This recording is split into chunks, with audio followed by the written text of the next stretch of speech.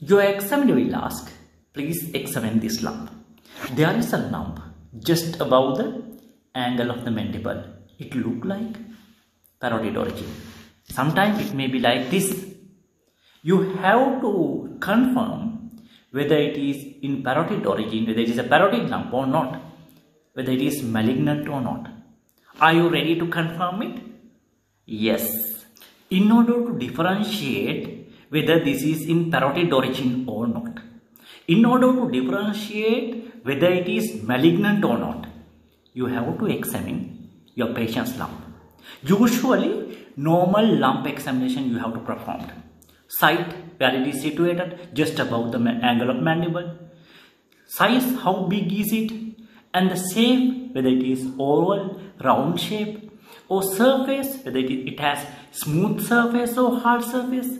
Consistency, soft inconsistency, firm inconsistency, hard inconsistency. So you have to check for the consistency and you have to check for the margin as well, whether it has regular margin or irregular margin. After that, you have to check for the skin attachment, whether it is attached to skin or not. For that, you have to move skin over the lump into perpendicular way, whether it is possible or not. Then you should ask your patient to say E. Then you have to check for the muscle attachment of lump.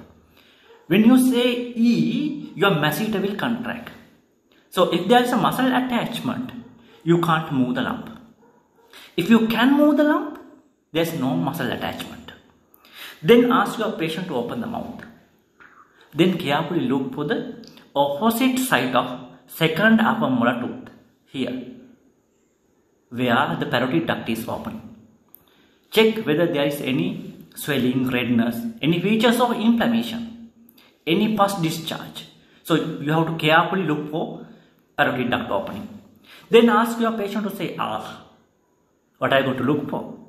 You are going to look for tonsillar bulging, ipsilateral tonsillar bulging. If there is inflammation of the parotid gland, your ipsilateral tonsil will be swelled. So, in addition to that, you have to check for the integrity of facial nerve. Your facial nerve runs through the parotid gland. If there is a facial nerve involvement, the features of facial nerve also you can see. You should ask your patient to wrinkle the forehead like this. Wrinkle the forehead, whether it is possible or not. Ask your patient to close the eyes against the resistance. Against the resistance. So ask your patient to blow out the cheek like this. Then ask your patient to show the teeth like this. Show the teeth like this. Then you have to carefully look for the cervical lymphadenopathy, especially in the same site, whether there is a cervical lymphadenopathy or not. Then you should offer to examine the parotid duct. Ask from your examiner, can you please give 2 pairs of gloves to examine the parotid duct? That is how you are going to do parotid examination. Then you have to present it to your examiner. There is a hemispherical shaped lump in the right preauricular area, which is 2.5 cm in diameter. It is firm in consistency with a regular surface and distinct margin. The lump is not attached to the skin or underlying masseter. Facial nerve is intact and there is no cervical lymphadenopathy. So my clinical diagnosis is a benign parotid tumor, most probably a pleomorphic adenoma. That is how you are going to present. But at the end of your presentation, your examiner will ask further set of questions. Are you ready to answer those questions? Your examiner will ask, what are the differential diagnoses for unilateral parotid lump? There is a unilateral parotid lump. What it can be? What it can be due to? It can be due to malignant tumor. It can be benign. It can be parotid lymph node. It can be sialadenitis, obstruction of salivary duct. It can be sialadenitis, infection of the salivary gland. It can be due to sarcoidosis. It can be due to facial nerve neuroma. Or it can be something else not related to parotid gland, like outside lipoma, sebaceous cyst, hypertrophied masseter muscles. So next question, what are the type of benign parotid tumor? What are the type of benign parotid tumor? Most common one is pleomorphic adenoma. Or it can be monomorphic adenoma as well. So, or adenolymphoma, Werthin's tumor. What are the type of malignant parotid tumor? Mucoepidermoid carcinoma, adenocystic carcinoma, or oncocytoma. Those are the malignant parotid tumor. Mucoepidermoid carcinoma, adenocystic carcinoma, or oncocytoma. What do you know about epidemiology of parotid tumor?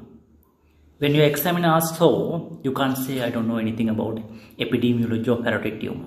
It is nice to know. When coming to parotid tumor, 80% of salivary neoplasms affect the parotid gland. You know, we have 3 salivary glands. 80% of salivary neoplasms belong to parotid gland. 80% of them are benign. How nice. Both are 80%.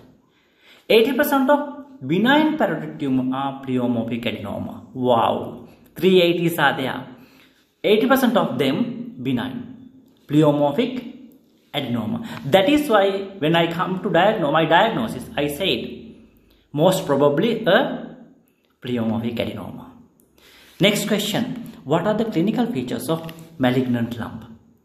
How can you say this is a malignant lump? Pain and recent rapid growth in history. Hard inconsistency. Irregular surface and ill-defined edge. Fixed to skin or underlying muscles. Fixed to masseter muscles. Facial nerve involvement.